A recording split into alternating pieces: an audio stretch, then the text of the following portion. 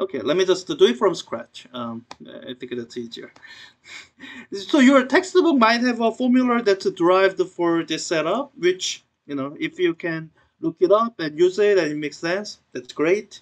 Let me just do this properly. Let's say I'm looking at it from scratch. I don't have any prior knowledge. The only thing I know is my knowledge of mechanics and Newton's law of universal gravitation. That's really the only thing you need to work out any orbit questions.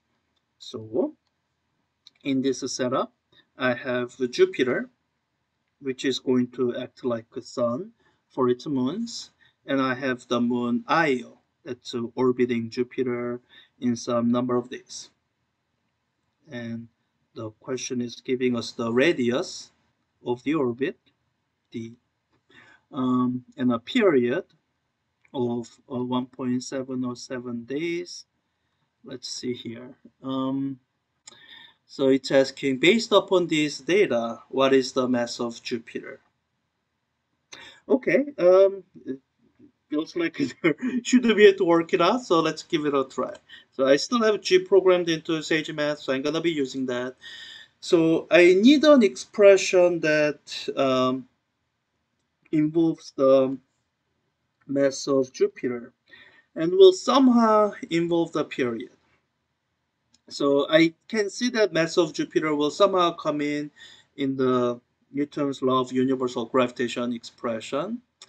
And in order to use this orbital period information, we'll have to involve some bit of kinematics. And I think the thing that my first instinct goes to is, well, this is probably a circular motion. So there's going to be some kind of centripetal acceleration. And one nice thing about centripetal acceleration is that it can be expressed in terms of other kinematical parameters without involving derivatives and whatnot. There's a formula that was derived very early in the semester, v squared over r. So you can relate centripetal acceleration to these kinematical parameters, and you can also relate the centripetal acceleration to dynamical parameters like the net force divided by mass. So let me write out this expression here, this equation in a cleaned up version. So the net force here is going to be just the gravitational force, or that. Uh, G times mass of Io times mass of Jupiter divided by distance squared. Divided that by mass. Here mass would be mass of Io that we are talking about. Divide this by mass of Io.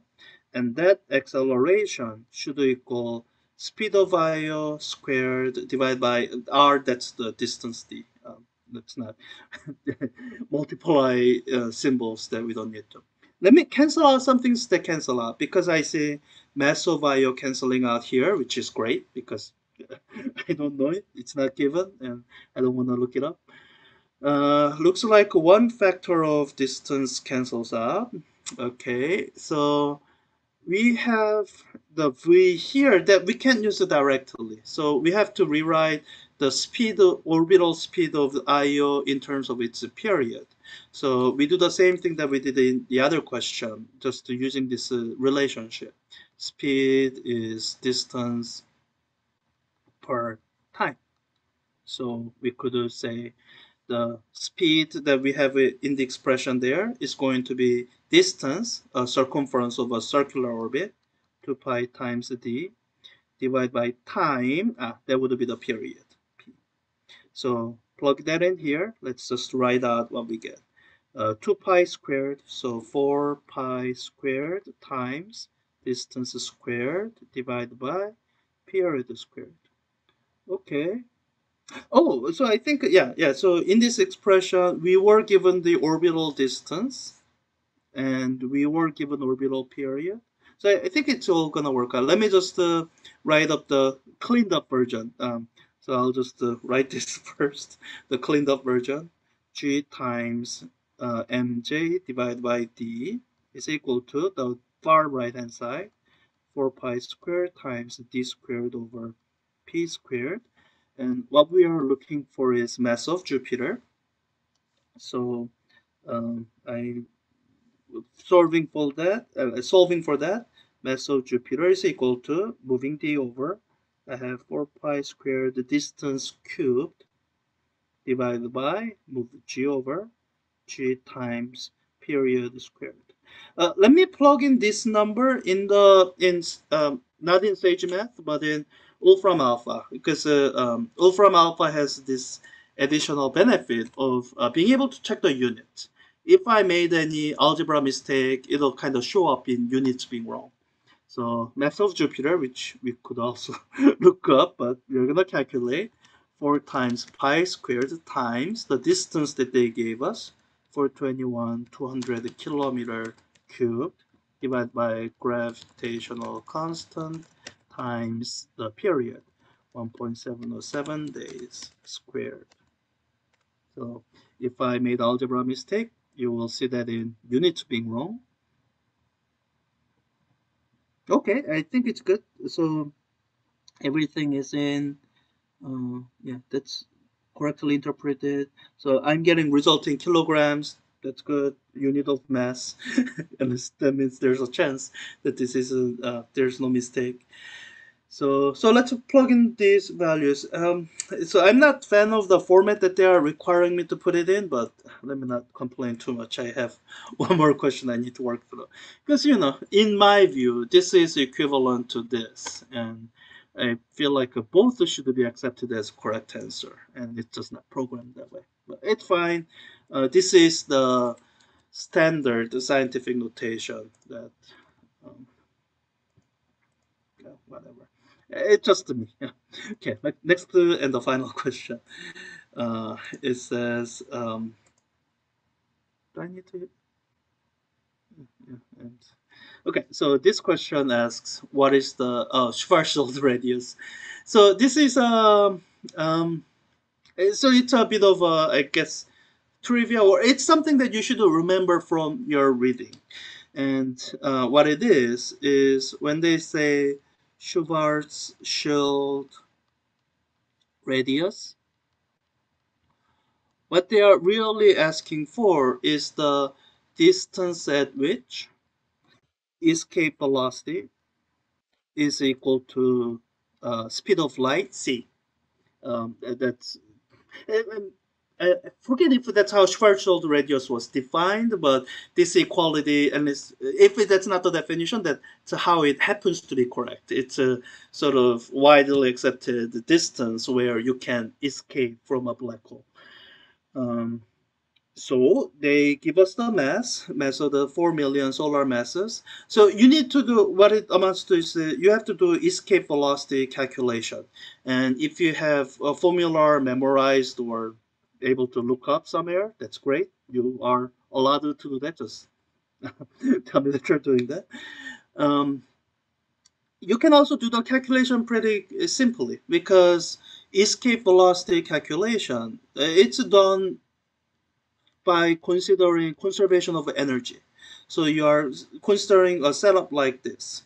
You have some large gravitational attractor there. You have something that is starting out at some distance r, that's going to become our Schwarzschild radius. And it's moving at some speed v. And let's say it's moving directly away.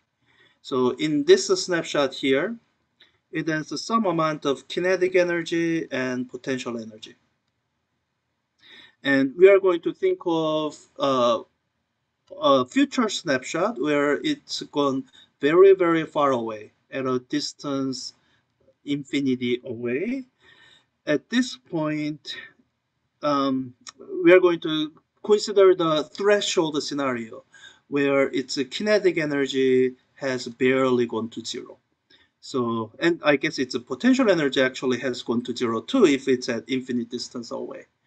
So when we are asking for escape velocity, the question is how much speed does it need to have so that when it's at infinite distance away, it could be at zero velocity and it could be at infinite distance away. If it had a velocity less than that, then it would fall back down. If it had velocity more than that, then it would have some kinetic energy left over. So since the um, final total energy is equal to zero, the statement we need to start out with to set up the equation is to say the total energy at this snapshot here is equal to zero, same as our final total energy. And then we write out our expressions, assuming this is a massive thing. So we say it's equal to 1/2 mv squared, not plus but minus. The gravitational potential energy is minus g times product of the masses divided by the distance r. So I'm just writing this here, minus gravitational constant times mass of the object. So it's a small m, and the mass of the attractor, big M, divided by the distance itself, r. We want to say this is equal to 0. And when you look at it, you see that the small mass m cancels out. So whatever this mass is, it doesn't seem to have an effect on its escape velocity. And we're just going to leave that there and not worry about special relativity for now. So the formula for escape velocity says, so I'm just going to do this algebra in my head. Or actually, let me not solve for v, but let me solve for r, distance r. So if this v is the escape velocity, then the r where it's starting out at is given as, do I want, let me not, there's some chance that I could do this entirely in my head, but I think I'm gonna confuse a lot of people by doing this, so let me just write it out. The next step in algebra is by moving this over, which is g times big M over r. And to solve for this r, I need to multiply both sides by r. So this is what I need to do. Multiply both sides by r to move r to the numerator. And then I need to move everything over to the right hand side. So I need to multiply by 2 over v squared. When I've done that, I will end up with r on the left hand side, since that was the whole goal. And on the right hand side, I'll have 2gm divided by v squared. So this is the expression that relates the escape velocity to the distance where something starts from an object exerting gravitational pull. Now, to turn this into expression for Schwarzschild radius, all you have to do is plug in speed of light c for the escape velocity. So let's do that. It's giving me these numbers in terms of constants that I don't want to look up, and the answer is going to be in astronomical units. So let me do this calculation in Wolfram alpha as well, so that I don't have to look up those constants that I don't want to look up. So it's going to be 2 times gravitational constant times the mass. Okay, so that's where I have to type in 4 million solar masses. And I think Wolfram alpha will interpret that correctly. Divided by speed of light squared.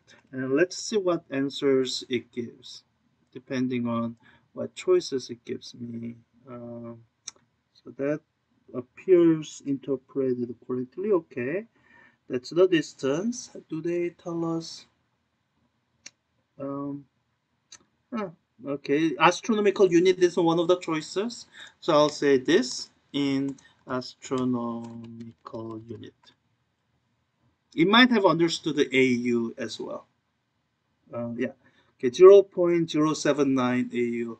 Huh, that's a lot smaller than I thought.